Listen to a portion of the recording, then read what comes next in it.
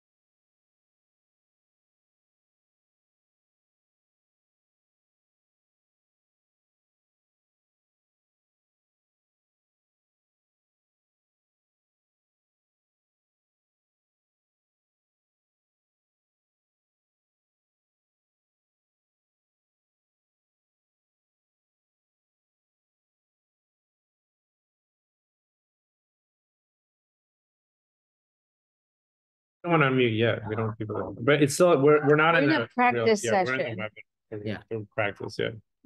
Oh, okay. So should we just start I it? want to be muted like while it's Yes. starting. Yes. Well, you want to be muted.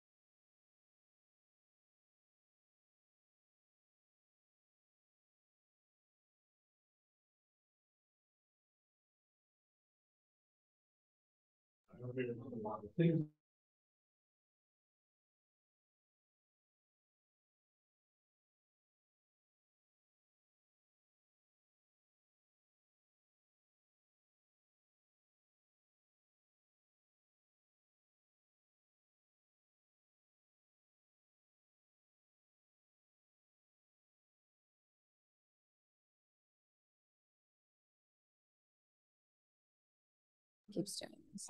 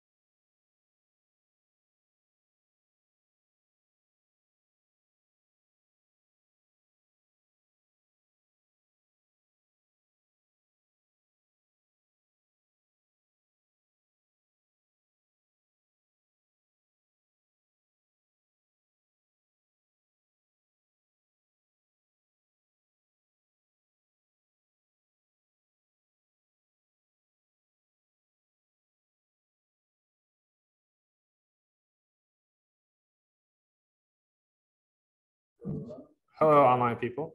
Dr. Kannan is here, and his history with Dr. Shaw and with the Institute is truly remarkable. I'm not going to go into details too much. I do want to reiterate a couple of things. So usually as a scientist, you don't want to have people stand up here and talk about you when you're standing there, but it is what it is. So I'm sorry.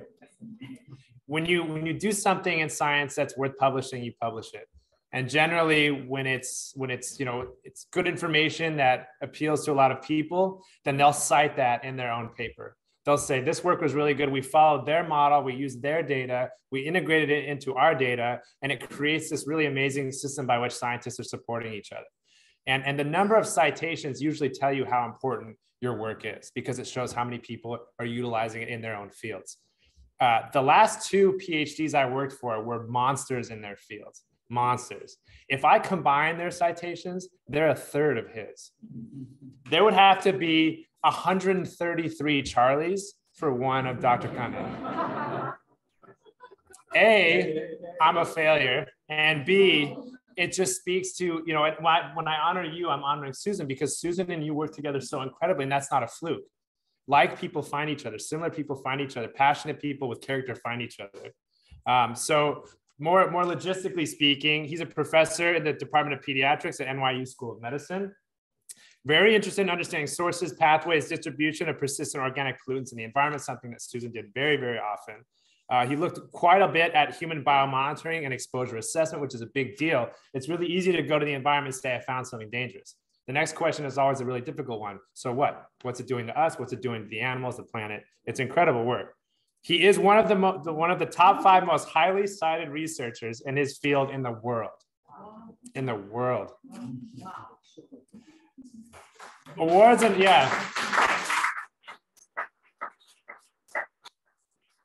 awards and honors that I can't even list right now because we'll be here the rest of the night. And again, the projects that they embarked on together, working with firefighters to see where they were getting cancer from it, so from the flame retardants and the foams that they're using, connecting that to the environment, looking at seals, looking at salmon. It's an incredible environment of research, start to finish, that is really unique for me. In all of my years, I haven't seen anything like this before. So I'm truly honored to have Dr. Kannan here, and I'm excited to learn as much as you all are about to. So please welcome Dr. Kannan.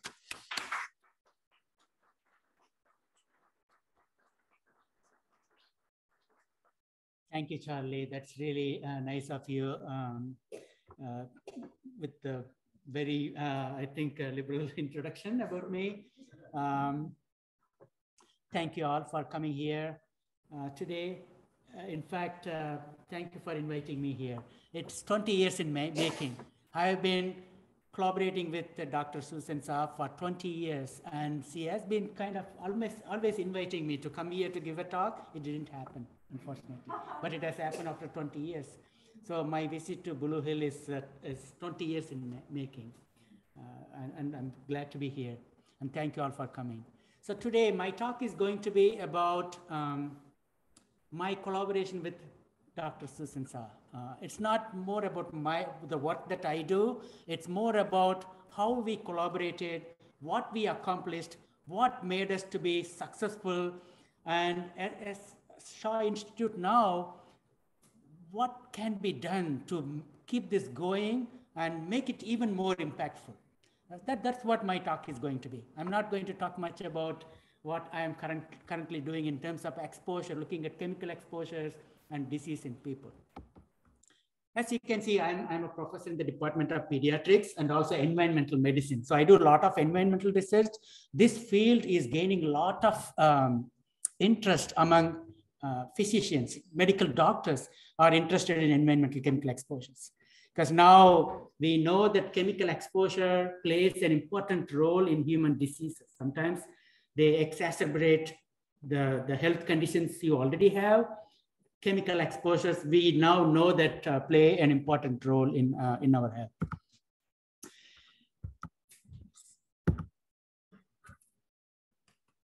Maybe it got stuck. Let me see. Oh, good. It takes some time. So I met I started collaborating with Dr. Shaw. I call her Dr. Shaw all the time, and she called me Dr. Kannan.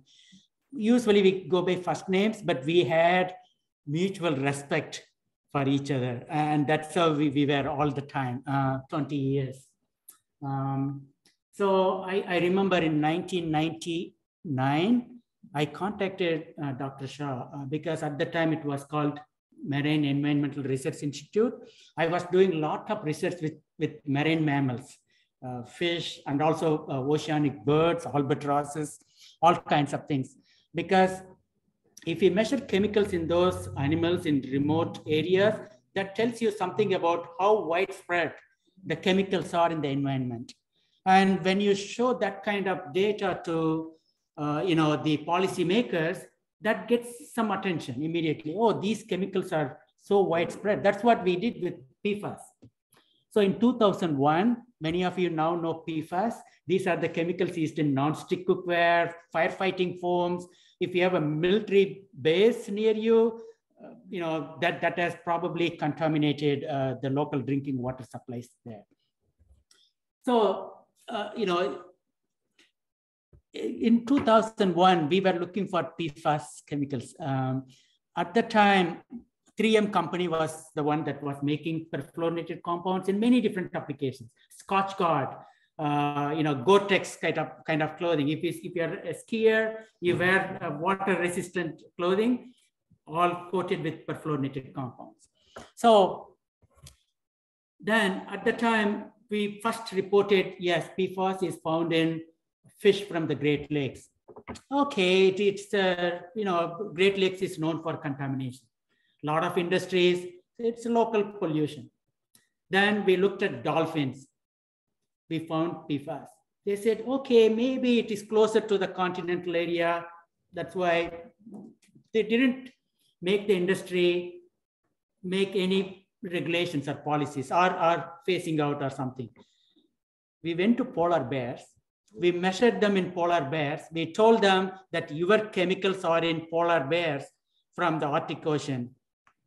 That's when they said, okay, even before EPA or other federal agencies told them that you have created a big mess, you have to fix it, 3M said, we are phasing out. So sometimes these kinds of research, looking at chemicals in marine environment, remote environment, can get the attention of politicians, of course, the public. That's one way of communicating with them, that your chemical has reached even the remote areas. Polar bears are exposed, penguins are exposed. The eggs of penguins have chemicals that we use in continental areas. That tells you something. We have contaminated the global environment with all those chemicals that we use in our daily lives. That's how we started. So I was contacting Dr. Shaw, in 1999, looking for some marine mammal samples. Sometimes we say, oh yeah, you take the samples, but it's not easy to get those kinds of samples. Where will I go get the samples? I'm a lab scientist. I work in a lab with all the machines, measure trace levels of chemicals we are exposed. Then when we want to look for those chemicals in remote environment, I'm looking for samples from remote areas, polar bears. Whom should I contact to get polar bear tissues? And when I contact them, they are, sometimes they don't want to share samples with you, some. And some, yeah, we collect samples like Inuits, they have subsistence hunting. So every year they are allowed to harvest 40 or 50 polar bears.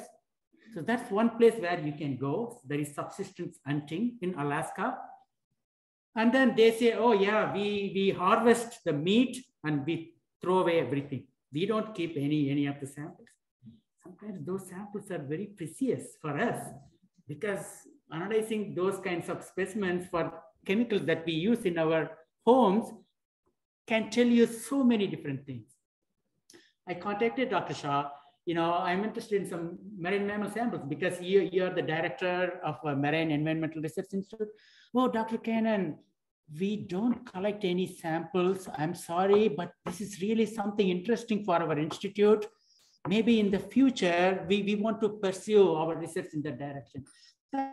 fine. So we kept in contact. Then the Salmon study came, in those years, 2001, 2002, lot of interest in salmon contamination, chemicals in salmon. We all know salmon is good because of omega-3 fatty acid. So the industry markets them, it's good for your health. We pay a lot of money to, get salmon. And of course, the industry is also, it's a very big industry. So now if you look at the salmon industry itself, it's $30 to $50 billion industry annually. So it's a huge industry, and the salmon consumption is increasing in the country because of the benefits associated with it. So in 2001, there were some publications saying that salmon is contaminated with PCBs. Didn't get a lot of attention at the time, but at the same time, Alaska is going through some decline in salmon industry. The salmon industry was not doing well in Alaska at the time, for 5 years at the time, late 1995 to 2002. So then there was a study supported by Pew Charitable Trust at the time. It's a large scale study, global study.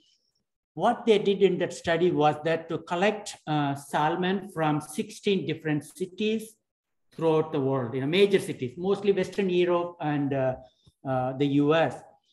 They found the farmed salmon contained much higher levels of many chemicals compared to wild salmon. And also they showed that salmon collected from the Pacific coast is less contaminated than the salmon from the Atlantic coast. That created a lot of debate still, among, of course, the salmon industry is big. So those days, it was a big, topic for those who were working on marine pollution, marine environmental research. Of course, as people working on exposure, we are also interested in exposure of people eating farmed salmon, right? So that was something that we started, with Dr. Shaw at the time. So the study was published in 2004 in Science magazine. That got a lot of attention, media all over the place, interviewing people. Farmed salmon, is salmon from Maine safe? Is salmon from Canada good? All kinds of questions. So this study was a very broad study. They didn't kind of get into the details of why, what farm, what kind of practices make the farmed salmon contaminated. So that study received a lot of criticism also. They thought that, the Global Seafood Alliance is the seafood manufacturers, the big industry. They were kind of bombarding, that study published in Science in 2004 by Heights, Ron Heights and this group. Then we kind of, at the same time, Dr. Shaw was also started thinking about it while they were collecting samples in 2001, 2002, and the paper got published in 2004.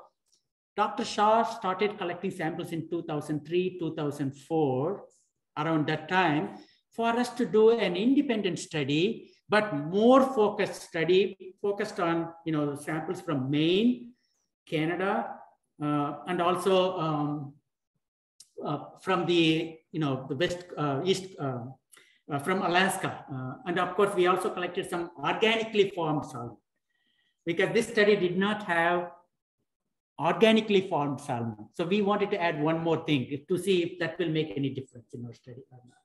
So they, this particular study led to consumption advisories. People were told if you eat more than one salmon per month from wild salmon, you are at risk from developing cancer. If you are eating farmed salmon, you should not eat one meal every 2 months.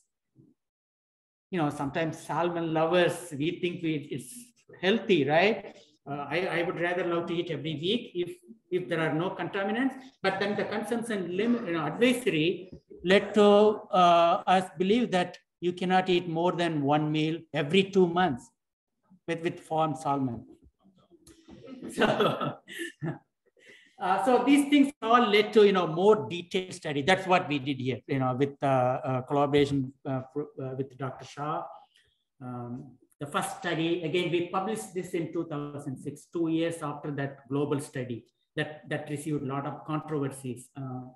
We wanted to be very focused, and we want to make sure that our interpretation is not biased in any ways. We want it to be very clear. That is one thing I cherished. I enjoyed working with Dr. Shaw. It was always, we didn't have any hidden agenda with our work that we did. It was always straightforward, very clear message. And even the way that it was presented, I'm sure many industries were trying to find some issues, but the way that we presented, it was very clear. How can we go and say something bad about this study? That's how it was. So again, those are the things I really enjoyed, working with Dr. Shaw in many of these projects. So again, this study looked at, if you can see, I know some of these slides are crowded, but I just wanted to show a few things here that, samples from organically farmed salmon from Norway. So they said it's organic farm. Okay, we use only diet for the fish that is derived from vegetable oil, free of PCBs. That's what they said. And of course, we measured them for PCBs. We had 2 farms in Maine, Farm 1 and Farm 2. We had 9 farms from Canada, and also we had wild salmon from Alaska. And you can see PCBs, DDT, the pesticide, legacy pesticides, chlordanes, hexachlorocyclohexanes, hexachlorobenzene. Clearly, the organically farmed salmon from Norway had the highest concentration. We pay premium price for organically farmed salmon, right? And it had the highest concentration. And then, then Maine, Canada, and Alaska, obviously the wild salmon from Alaska had the lowest concentration. And between farms, also there are differences, because the previous study, the 2004 study, did not get into the details. But when we did the study, Dr. Shaw, that's what she's very good at. Wanted to get into the details. She wanted to be thorough. She wanted to know everything about it before she went out and talked to the public about what she was doing. That was one great thing about working with Dr. Shaw. So again, between farms, there are differences. You can see the stars to show the significant differences in concentrations between farms. Why? It is because of the farming practices of raising salmon. What they feed to the salmon can make a difference. So unless that information is known, sometimes we don't know as consumers. We just go, oh, it's organic salmon. This is what I want to buy. My son, he will not touch farmed salmon. He will, if you say organic, he will go there and pay double the price. Then here, what is the difference it made? It in fact had much higher concentration of PCBs and DDTs than even conventionally farmed salmon, right? So this created a lot of problem for Norwegians. Americans saying that our fish, Norwegian fish, is more organically formed fish, contaminated more. So they've kind of, went, what's going on here? Of course, they were trying to look at our data, scrutinize everything, what we did. They didn't find any fault with our data. So that's what I also teach my students. When you do good science, you need not have to be afraid. But when you do something, do very good. Make sure you do very high quality work. Then nobody can do anything, because things that we do can be very politically, tweaked in a way that people want to see.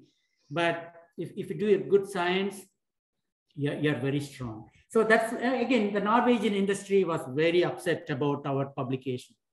How is that possible? They went back, they did find the same problem. What did they do? It was because of the labeling mistake that they made. So they were raising, the salmon were raised in a farm. Of course, probably they had organically raised salmon in certain farms. They were sending it to a processing plant, and the processing plant went out of business, at least during the time when we were doing the study, like 4 or 5 years.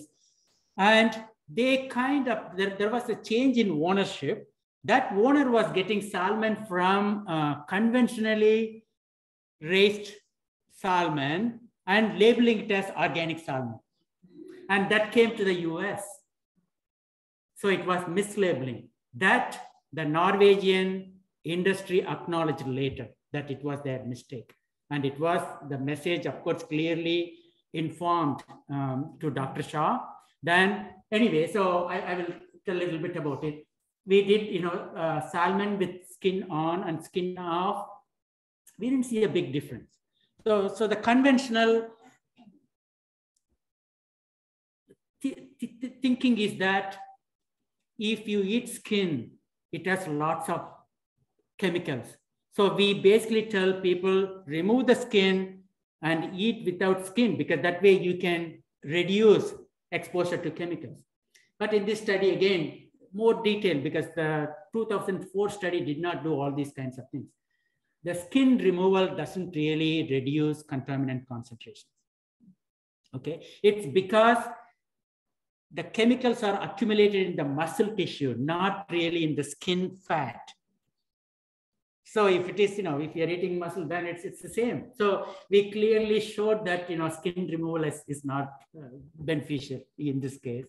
Again, we did that at the, form level, individual form level with skin on and skin off fillet for many different chemicals, lipid content, PCB levels, chlorines, DDT, all the legacy pesticides, and also dioxin-like chemicals, including dioxins. No big difference in removing skin. We compared again with the other studies that published. So you can see Scotland, most of the northeastern Atlantic, the Scotland, European side, salmon from those farms had much higher levels than, the striped bars are our study. Maine, you can see the levels are lower than in Scotland and some of the European countries. Alaska, obviously the lowest concentration, because it's a wild salmon, not the farmed salmon.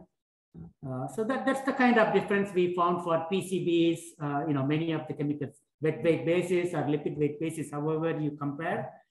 Still, you can see that, the northeastern Atlantic samples from Europe had much higher levels. And of course, our study clearly showed that, farmed salmon had higher levels.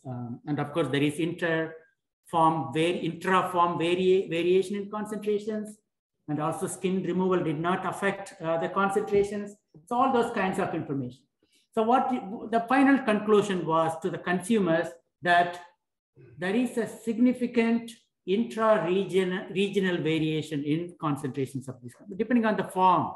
Even within Maine, what each of those farms were doing in terms of their practices can have differences in concentration. So the consumer's ability to accurately predict and minimize their exposure through the labeling is limited, because still consumers, for me, I want to have a clear information, what are the levels? If they tell us there is no PCB, and if I measure that and can prove that there is no PCB, that is a good proof. But still consumers are left with a lot of, questions about the safety of salmon. And we also showed that skin removal did not result in the reduction in persistent organic pollutant concentrations. And as I told you, this is one of the striking findings at the time. Organically raised Norwegian salmon had higher levels than, farmed salmon from Maine and Canada. So we compared our results with the 2004 study. By the time the Canadian aquaculture or salmon farmers changed their practice. Before, they were feeding salmon with fish oil or all the animal waste. They just grind it, make fish meal out of it. So if you are in a cattle farm, you take the meat and whatever the leftover, you grind it, and that is fish meal, and it's sent to fish farms for feeding. Or fish, all the fish oil, aquaculture industry, take away all the gut, everything from the fish, grind it, again, feed the fish. And that's how the many farms were practicing those days. But after our study, they know that the fish meal itself contained lots of these chemicals. So then they changed it to vegetable oil instead of fish oil. That reduced the concentrations of these chemicals in salmon. So by the time we did our study, we could see some reduction in the persistent organic pollutant concentrations in Canadian fish farms. So with that, so this is the story about the Norwegian organically farmed salmon. The Norwegians were kind of very upset. They were trying to figure out what's going on. And that resulted in a lot of communications with Dr. Shaw, with us. How did you do this? How did you do the analysis? They did the analysis. Later, they found out that it is mislabeling. They acknowledged that.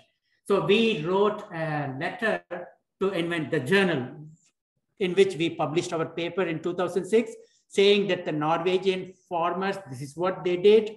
There was some mislabeling issue that was acknowledged.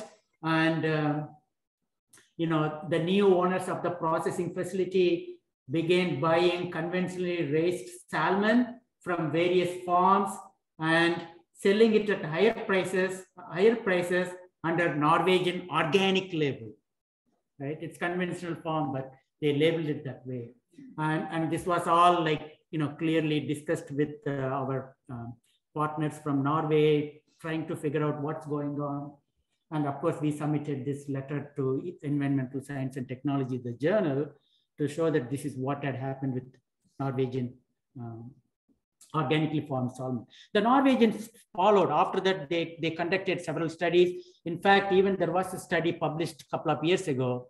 And of course, they cited our paper, Shaw et al., saying that, yeah, Shaw et al. Found high concentrations in 2006. And we have seen now 5-fold reduction in concentrations compared to the 2006 study. So this helped many of the farmers, the salmon farmers, to make some changes in their practices so that the contaminant level could be reduced. So this is something you can see how the science can reach the producers. In other words, you can say industry, right, to help them gain some knowledge and change their practice so that the consumer in the end is safe, right? So this study really took a lot of attention those days. And then we also analyzed polybrominated diphenyl ethers. These are the flame retardant chemicals. These are the chemicals used in computers, TVs, cell phones, to make the materials from not catching fire. Because if we keep the TV turned on for 12 hours, it can get heated up, right? So if you use a flame retardant chemical, it won't catch fire. That's why the chemicals are used. But you can find those chemicals in everybody's blood. We are all exposed. And of course, they are also in salmon, and also they are in the food chain. We can find them in seals, dolphins, in all kinds of organisms. Again, the same study here repeated for measuring these flame retardant chemicals. And again, we found the same, almost similar story here. The Norwegian, the topmost, the blue is the Norwegian farm, much higher concentration, right, compared to the salmon from Maine, Canada, and also Alaska.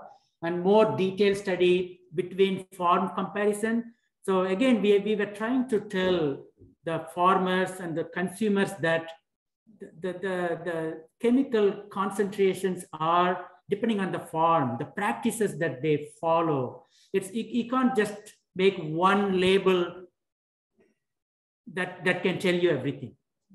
Right? It has to be detailed.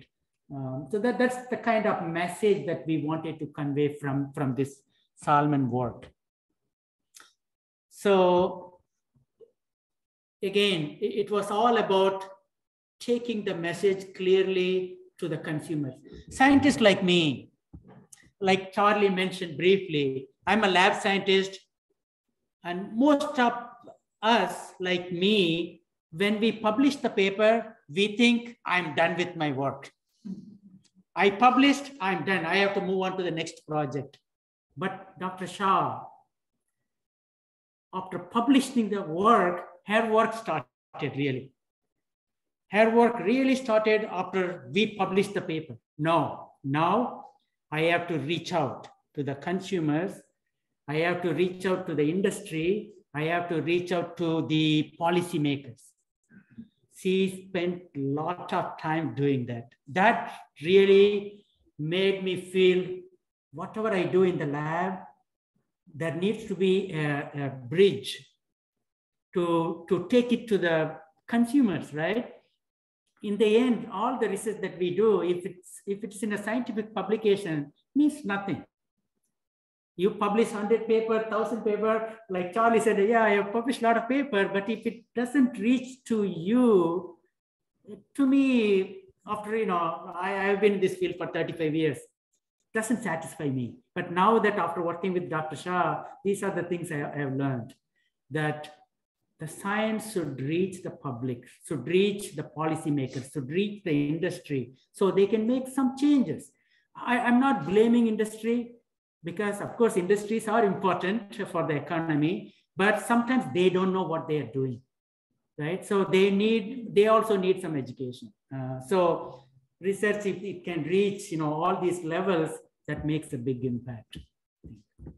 So again, with the Salmon, we talked about, the conclusion is that labeling, sometimes if it is not well done, it's not going to protect the consumers from the toxic chemical exposure.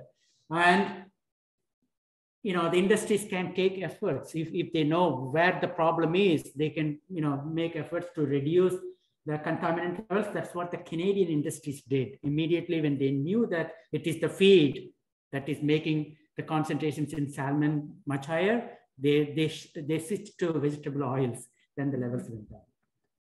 And sometimes, contrary to our conventional wisdom or paradigm, removing the skin is important for salmon. No, not necessary. I would say, because it's the muscle fat that is accumulating this chemical, not the skin fat. Sometimes some people say skin can be even better because it has some more omega-3 fatty acid related kind of things. So again, we kind of concluded the study with labeling and public disclosure of what is really happening in terms of concentration. Unless people do, like us, the institute like this, do the study, we will not be knowing all these things, more detailed study. And for us, there is no hidden agenda. We were not responsible for any funding agency that we should be following what they tell us to do or nothing. For us, our mind is all about doing good science. For me, it's all about doing good science. And for Dr. Shaw, taking that message clearly without any bias, talking to the consumers. That's all we did. And that's what in the end makes us happy, successful. And I'm really proud that I was being a part of this study. We did a lot of flame retardant studies. After that, we published a paper, a review article about these chemicals, polybrominated diphenyl ethers, the flame retardant chemicals. Looking at what we did in many marine organisms, we were predicting the future of these chemicals. We can do that, with the trend studies. Samples collected from 1975, samples collected in 2000. You can see the blue one, human samples, human blood. increasing. With time, it was going up. And these kinds of trend studies can also capture attention of industries, the policymakers. If the chemicals keep on building in your body, with time, it will reach at some level that, you know, maybe creating lots of problems for the people, right? So with the chemical levels were increasing in seals, dolphins, crabs, fish, all kinds of things. Most of them collected from Maine. We did a study and we showed that all keeping on increasing with time. So then this study was very helpful also for the industries to make some policy decisions. So with that, that's all about the Salmon study. Okay, now you know what we did with Salmon, how we reached consumers, industries, and policymakers. And then I want to talk a little bit about the seal study. So as I told you, I started contacting Dr. Shaw for marine mammal samples, because when I read this institution's, you know, on the website, Marine Environmental Research Institute, I thought that maybe some seal or dolphin samples that are archived that I can take and measure these chemicals and publish papers. So 1999, it didn't happen, but then Dr. Shaw was interested, and in 2003-04, like a lot of, dolphin seal die-offs along the Maine coast, and you know, a lot of mass mortalities. Many dolphin seals died those years, you know, in 90s, 80s, lots of them. Many died of some diseases, and we know that their immune system is compromised. And the immune system can get compromised when you're exposed to many chemicals that we use, like PCBs, can suppress the immune system. So then we did some studies with seals. So again, another thing that I was really very admiring of Dr. Shaw is paying attention to details. Every study, she went to the depth possible. It's not like superficially, yeah, I got some samples, I analyzed them, I published paper. It's not that way. She kind of get into the hearts of everything about details of the study, you know, the policy implications, everything about it. That's another thing I really cherished about, you know, every study was done with utmost detail possible, that everything that you can learn about it. So this study is about, again, the flame retardant chemicals, because in the late 1990s, early 2000s, this is the talk of the town for scientists, policymakers, industries. Flame retardants used everywhere, everybody is exposed, and the levels are building up every 2 years. If you have 5 ppb today, in 2 years, you will have 10 ppb. In another 2 years, you will have 20 ppb, 20 nanogram per milliliter of your blood. It was kind of, you know, exponentially increasing in our bodies. So that's why, you know, we had more studies with flame retardants. And of course, Dr. Shaw's work helped many industries to ban many of the chemicals. Of course, main legislation work done here at this institute on PBDEs. So this particular study, we collected fish samples from the Maine coast, mostly around Blue Hill areas. Also, this is the seal, the range, home range for seals. They migrate almost to New Jersey, to the entire Maine coast. So we collected seal samples in this particular study, and then the fish samples, because seals eat fish. We wanted to look at the food chain, how these chemicals get magnified in the food chain. Higher the trophic level in the food chain, more accumulation. We are also in the higher trophic level in the food chain, right? So we accumulate lots of chemicals by eating, you know, fish and a lot of meat products. So what we found in this study is that, yes, so you can see the concentrations given in nanogram per gram. So if you take 1 gram of fish, this many nanograms. Nanogram is small, but again, if you are eating, say, 200 gram of fish, you know, that's almost close to a microgram. And if you are eating, you know, fish meal every couple of weeks, it turns into milligrams, so you're exposed to milligram, and over lifetime, maybe grams or even kilograms, depending upon, what chemical, what fish, what you do. And this is just one chemical. We are exposed to thousands of chemicals every day. If you take, that's what I do. My work is mostly focused on human exposure. So we take blood samples, urine samples, human specimens, and look for chemicals. And you can see, chemicals that we use in our cosmetics, chemicals that are present in our contact lens, chemicals that are present in computers, and of course, pesticides. And needless to say, we eat a lot of salad, all pesticides. So you can find many pesticides, many of those kinds of things.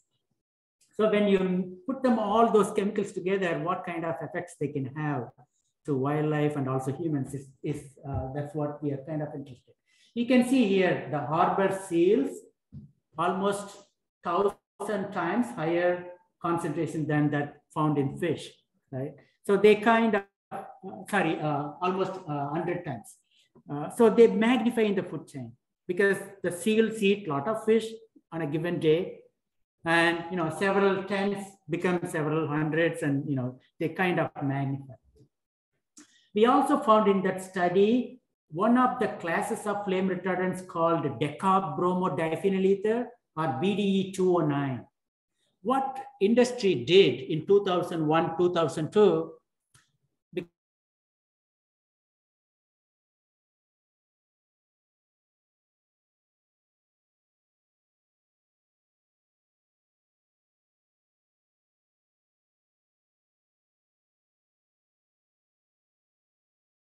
one of the most highly produced and used is the DecaBDE. They didn't stop that because it's a big business. The small ones, they said, oh, we got rid of it. Don't bug us. Don't bother us. We are out of business. But it didn't happen for BDE 209.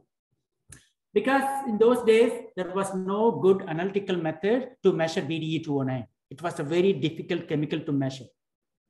So it kind of escaped the scrutiny. So then nobody measured it because we couldn't measure it. And then the industry, they thought that BDE 209 is not a problem because obviously we couldn't measure it.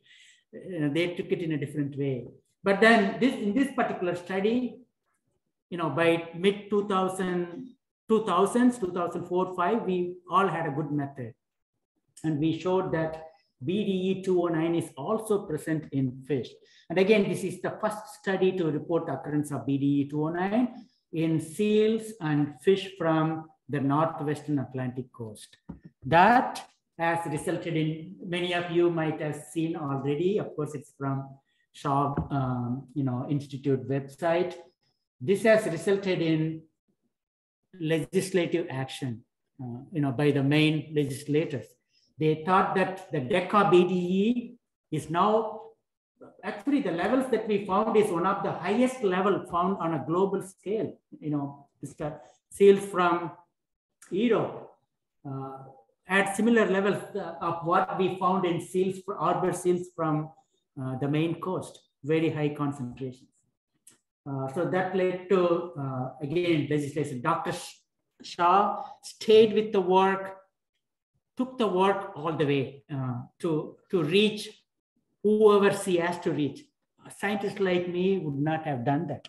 As I told you, for me, if I publish a paper, my work is done. But unfortunately, I don't know how many people would read scientific paper, right? Scientists would read, Charlie probably would read, but then it has to reach the public to have the impact for the work that you do. That's something I learned. And now I try to do more of that, to take my work to the public, but sometimes it's not easy. You need to look at the big picture sometimes. It's not just these chemicals are affecting you. You have to think these things in many different ways. What are the benefits of using DecaBDE? What are the benefits of using flame retardants in a product that can catch fire? Right? So the industry, that's what they say. If you don't use flame retardants, many of your things will catch fire. You will have lots of fire-related deaths in this country. How then you will convey the message of chemicals in your food? And then if you don't use that chemical in your product, it will catch fire. Then you're at the risk of having fire in your home, and probably a lot of people will die because of fire. So balancing that act is not easy. So the communicating the science that we do is not simple. It needs a tact. For me, as a scientist, do the best science. Even if you stay with the publication, it's okay, but we need to find a partner like Dr. Shaw. Please take my science a little further. I want to do more science, but I want to do the best science. But please, somebody take this science out to the public, out to the policymakers, out to the industry, so we can do something about it to make changes in the benefit of improving the lives of our future generation. Right. So again, the legislative, again, it's a lot of verbiage. Sorry, I didn't mean for you to read everything, but see, again, the bill passed by the main legislator about banning deca-BDE in some products. All of these legislations resulted from the work that we did here.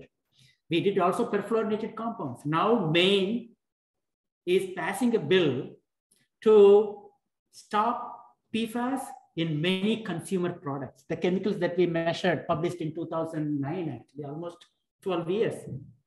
We found them in seals. Again, a first study. Before this study, nobody had published a paper on perfluorinated compounds in seals or fish from the Maine coast. But we did find. But now Maine legislation is passing, they're passing a bill to stop PFAS in many consumer products. It's happening now 12 years after. What we found in this study, another interesting thing, the pups, seal pups, had much higher concentrations of PFAS, the chemical used in non-stick coating, sometimes, the Gore-Tex and the ski jacket, but seals have them in their liver, sometimes very high concentrations, even higher than what we have in our bodies. The pups, the babies, have much higher concentrations than the adults. So during lactation, during baby birth, the placental transfer, so the fetus is exposed from mothers to the fetus. And during lactation, through milk, the babies get exposed. They can have long-lasting effect because I'm in the Department of Pediatrics. You saw the first slide. It's because I'm more interested in children. Chemical exposure in early life stages can have significant effects later in their life. So protecting our children from chemical exposure is very important. So again, you see some of these chemicals can cross placental barrier. They can pass through the milk, and the young ones can have much higher concentrations of these chemicals. So we did lots of this interesting research. First report of PFAS contamination. We showed that the harbor seals have 1,388 nanogram per gram wet weight. These concentrations are similar to those reported from the US Pacific coast, California coast, for example. And we also found some unusual perfluorinated compounds. Now the legislation is mainly for PFAS, one chemical, PFOS, but there are many other PFAS compounds. What we found in seals is some of the chemicals that are currently not being scrutinized, but they are also found in the environment. They can also accumulate. It's currently kind of escaping the regulatory scrutiny, but I'm sure at some point, those chemicals will also come to the picture, and legislations will be made on those kinds of chemicals. So then I want to come to the humans. So from salmon, seals, humans. Again, a study, it's not related to firefighting chemicals, flame retardants. So at the time, Dr. Shaw was more into firefighting chemicals, The industry was always pushing, no, our chemicals are safe. These chemicals are important, protecting the lives of lots of people from fire-related deaths. So then, we were accumulating a lot of evidences. So to show that these chemicals are indeed problematic. They can cause thyroid hormone-related problems. They can cause cancer. They can suppress immune system. They can cause neurological problems. Lots of evidences, hundreds, if not thousands of scientific studies supporting that fact that these are, these chemicals can have an effect. Then this study is about firefighters. So then if flame retardants are used in many of the products, the firefighters may be using some of the products that, in fact, the gear, the firefighters, they wear the gear at the time of firefighting, they all have flame retardants in them. So obviously their clothes can be a source of exposure, all those kinds of things. Then when the fire is burning, they produce dioxins. The dioxins are cancer-causing chemicals. They produce brominated dioxins, and those chemicals have never been studied before. People from the 1970s have studied lots of chlorinated dioxins, because those were the chemicals used in used during Vietnam War. The Agent Orange. The army was deploying herbicides in forests in Vietnam to destroy the forests, because the enemies were hiding in the forest, shooting all our helicopters and planes. So the Agent Orange, the herbicide, was applied all their the forest to deforest, and the herbicide contained chlorinated dioxins. So at that time, many veterans had cancer from exposure to chlorinated dioxins. So the chlorinated dioxins were widely studied, but not brominated dioxins. Brominated dioxins can be formed when you burn bromine-containing material. So we also measured for the first time brominated dioxins in the blood from firefighters, San Francisco firefighters. And PBDEs, the flame retardant levels, were also elevated in firefighters. And why we kind of focused on firefighters is because of the cancer rate. Firefighters have very high levels of all different types of cancer. Prostate cancer, testicular cancer, kidney cancer, liver cancer, lung cancer, you name the cancer. The firefighters have, I don't know, probably 5 times, 10 times more than what the normal population would have. And we know that they are exposed to lots of chemicals from their job, the occupation. That's what motivated, for us, many of us, including Dr. Shaw, let's do a study, because we should be looking at highly exposed populations so we can make the link much stronger. When we are looking at people who are highly exposed and there is a disease, the link can be much stronger. And that resulted in this study, but only 12 firefighters provided the samples for the study. It's a pilot study, because sometimes these studies can be expensive and also difficult. Dr. Shaw, I remember coming to Albany several times to meet with Firefighters Association, to talk to them, to convince them, guys, you're all exposed to lots of these chemicals from your job. We should do we want to do a study. Please give us blood samples and we will report back to you. And then we want to do a larger study, getting some funds from, federal government or from foundations. There is also Firefighter Cancer Prevention Foundation. Because they know that they have high rates of cancer in the country.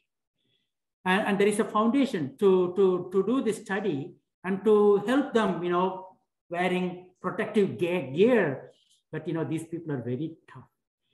Dr. Shaw, this exact same words he used to me, Kannan, these firefighters are very tough to convince. And when I go talk to them, and even talking about the protective gear, they don't care. They don't want to worry about it. They just want to go without any mask, everything. They get inhaled with all these toxic chemicals. And, now we see that they are highly exposed to these chemicals. She went to all this. Of course, this is from a picture from Maine. Lots of wordings from Dr. Shaw herself, because the way she writes, something I really liked it. The message, there is no hidden agenda. We want to do a pure science, and we are doing it in the interest of protecting you. Not for me, not for anything. It's to protect you. So again, these are all some of the quotes taken from Dr. Shaw's from publication, also sometimes communication. After we publish papers, we kind of write, the reviewers, read the paper, write comments, and we have to rebut those sometimes, negative comments, and from her own words about, what our study really means, to the firefighters, to the people. So as I told you before, many scientists like myself, we stopped after publication, but Dr. Shaw became very active after the paper is published, but because now she has kind of a weapon, you can call it. The publication is like a weapon, right? We have the data to show that what is really happening and what does it really mean to convince, people, and then go from there. So that is something I really enjoyed working with that. So, taking the knowledge into policy, she did a lot of work on that. She met with many policymakers. Chuck Schumer is very active in environmental area in New York. If you're in New York, people will know Chuck Schumer. She was, I was also involved in a lot of testimony before government and legislature for many things. She did, Dr. Shaw did testimony before Minnesota legislature, Maine, of course. Also, this is with New York, Children and Firefighter Protection Act. This came out after our publication, the firefighter study. So the one paper, even that study, Chuck Schumer actually said, the paper is kind of the important paper to alert the nation about the dangers of firefighters, facing the exposure to this flame retardant chemicals. So the publication is like a weapon, sometimes to show. But I would rather, I would have stopped with publication. I would not reach after that. But that's why institutions like this is really very important. To me, this is, honestly, this has to be the future. I wish people understand, because there should be a bridge between scientists and the public. The public can be inclusive of policymakers and the industry. And there should be, a communication. And I think institutions can play a role. And of course, the government is realizing that. NIEHS, now, many of the research proposals we submit, they ask for where is the community engagement core. So we are looking for institutions like this to get involved, because government also realizes that science should reach the public. After all, research, if I'm getting federal government funding for my research, it is taxpayers' money. I am using taxpayers' money for doing my research, but that research should reach the public back. That's how the federal government is now thinking. So they're always looking for how the research can be, translated or taken to the common public. That's becoming very important these days. So Chuck Schumer basically said, Dr. Shaw is the grandmother of research on chemical exposure and cancer among firefighters, the science driving our safe chemicals legislation to protect all Americans. So it's a quote from him, actually. He is also very active. Picture taken at the same time. She is now the mayor of Albany. Chuck Schumer here, Dr. Shaw talking about the flame retardant chemicals and things like that. We did a lot of work with flame retardants, jointly publishing many papers. Linda Birnbaum was the director of NIEHS, National Institute for Environmental Health Sciences. So in the beginning, when we started this paper, risk versus benefit of flame retardants, it was just Dr. Shaw, myself, and one more actually. Three of us were planning to write this paper. And when we kind of drafted, many wanted to be a part of it, including the NIEHS director, Linda Birnbaum. She is also very active in flame retardant research. And as I told you, Dr. Shaw went to many places talking about the work, reaching, their work to other places. And very recently, last 3 or 4 years, she became more interested in plastic exposure. And that's where the science is now. We are also doing a lot of plastic chemical exposure. Charlie has done some. If you're talking about marine pollution, it's all about plastics recently. But obviously, you can expect we are exposed to lots of plastics also. Many food products are packaged in plastic containers, so we are exposed to plastics. So last couple of years, I did a lot of thinking, writing research proposals on plastic exposures in people with Dr. Shaw. That was last couple of years. This is the cover page of that, the proposal that we submitted to one of the foundations last year. That was the last time I also saw Dr. Shaw. It was one of the conference calls, Australian Foundation. They wanted to fund a study on plastic exposure in children. They clearly told they have $1 billion in the foundation. And they wanted to give most of the money for plastic-related chemical exposure out of 1 billion. Maybe several hundred million, I think, they wanted to dedicate several hundred million for plastic-related research. They clearly told. And Dr. Shaw came to me, and this is a very good opportunity. Now we know a lot of children in developing countries are exposed to plastics. Nothing is done. They work in e-waste recycling. A lot of plastics are burnt. If you have a computer, old computer, throw away, goes to e-waste and goes to some of the developing countries. They kind of burn it to melt the plastic, take the metals away. No protective wear. All children employed, exposed to all these toxic chemicals. Nothing has been done. So we thought that this may be a good place. Obviously, the foundation is interested in, focused on high exposures, probably less studied areas, and of course, children.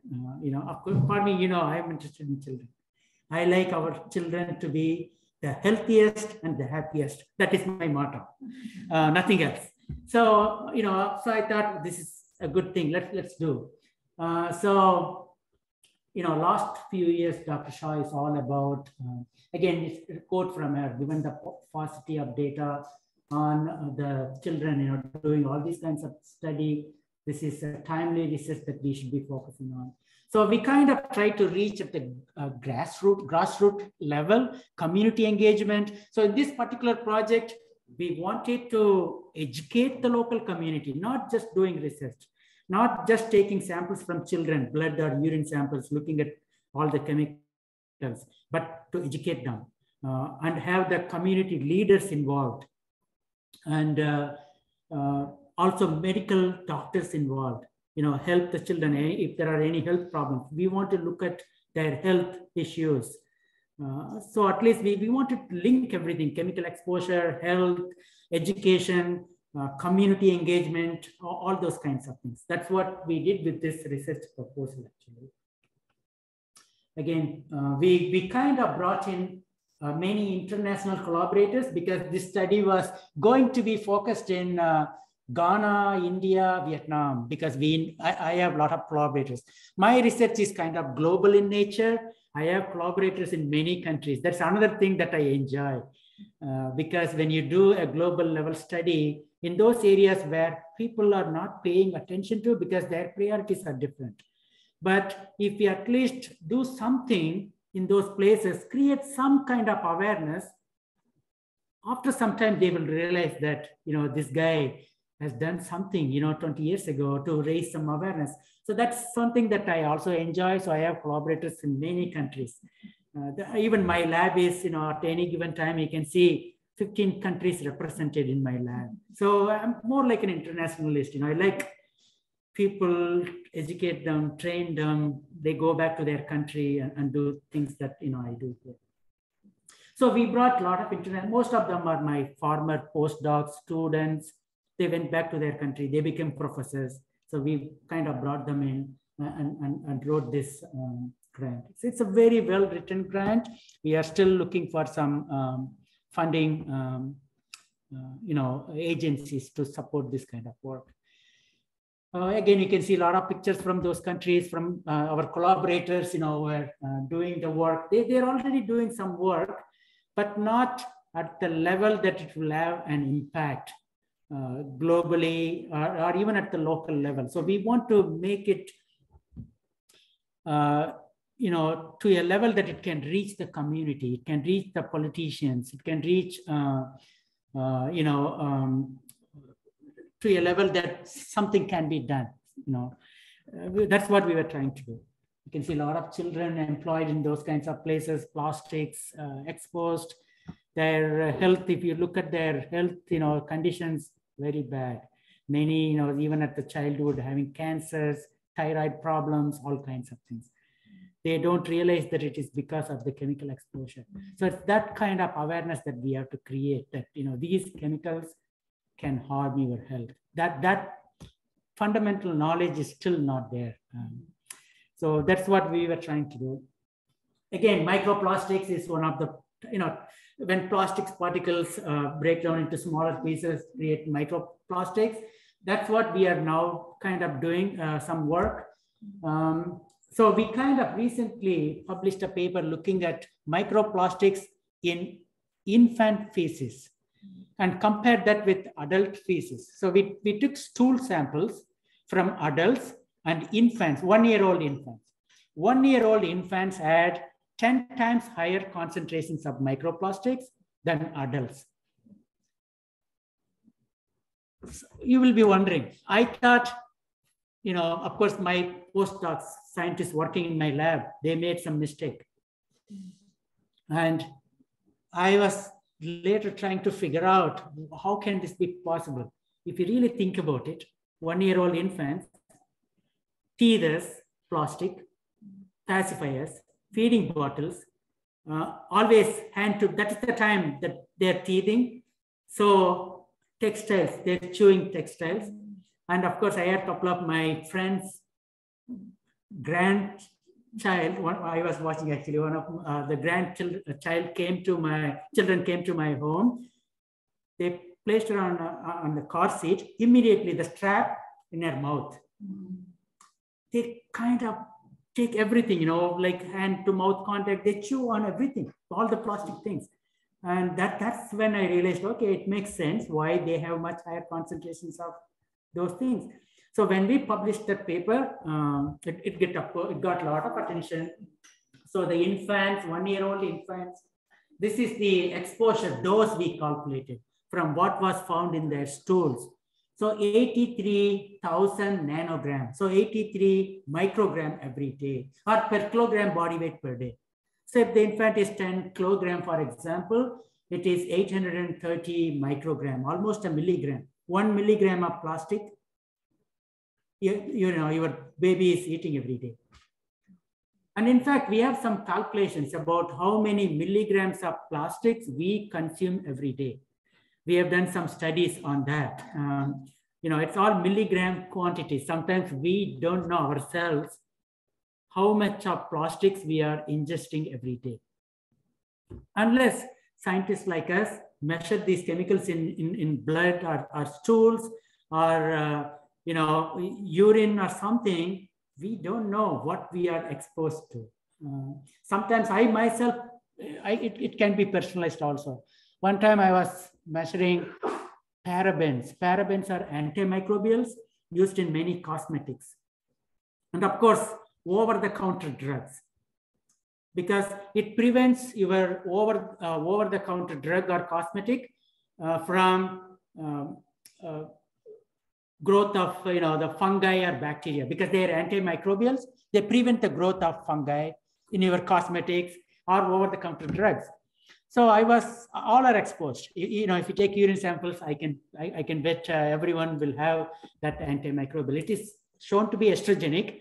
In fact, a study from the UK reported paraben exposure linked to breast cancer. If people are using antiperspirants, deodorants, obviously lots of parabens, and that can be linked. That was the study done by a British cancer epidemiologist. So then I was looking at myself, okay, you know, I'm an organic person. I was very proud of myself. I don't touch all these chemicals. Let me see, I will not have parabens. To my surprise, I was shocked. I had very high levels of paraben. I went crazy. Where that could happen? Then I later realized that it was the over-the-counter medication that I was taking that day for my headache. I went, this is not good. So, you know, sometimes we don't know all these products that we use contain chemicals that can have an effect on your health. So unless we, you know, do these kinds of things, it's hard to know. I know I'm kind of, I went ahead, oh God. Okay, so what we can do? What we can do? I thought that I will be only talking for 30 minutes. Now it's almost more than an hour. So, you know, there are lots of opportunities here with collaborations with the Institute. To me, I think we should have to have more of Shaw Institutes all over the country, because we scientists should be talking to or working with these kinds of institutes when we write research proposals. In fact, as I told you before, the federal government expects community engagement, community involvement, citizen science. They use all different names. It's all about what Dr. Shaw did working with me as a collaborator. That's all, you know, it's kind of talked in a different way, community engagement, all those kinds of things. So to me, you know, like science, we do here, most of the time I stop here publishing paper, but now we need this, you know, bringing the science to the community. So the institutions like this have a lot of role. I'm really excited. I really like to help and work with Charlie and of course others in the Institute, because this is what we should be doing moving forward. I'm sorry, I really didn't know I have taken this long. Sometimes I get carried away. I wanted to finish it in 30 minutes, but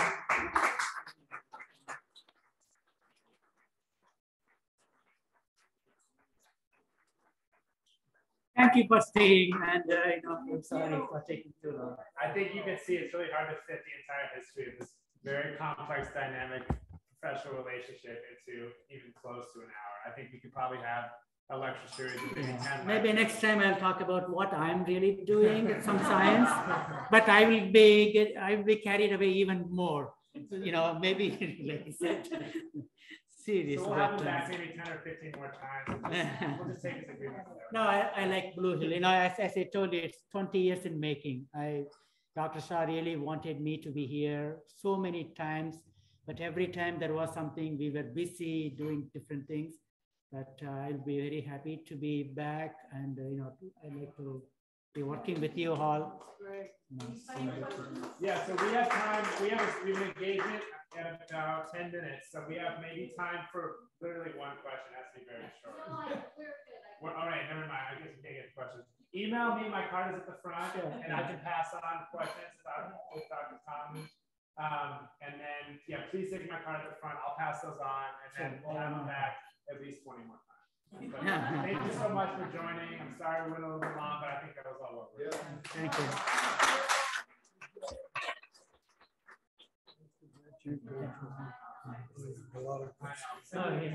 Yeah.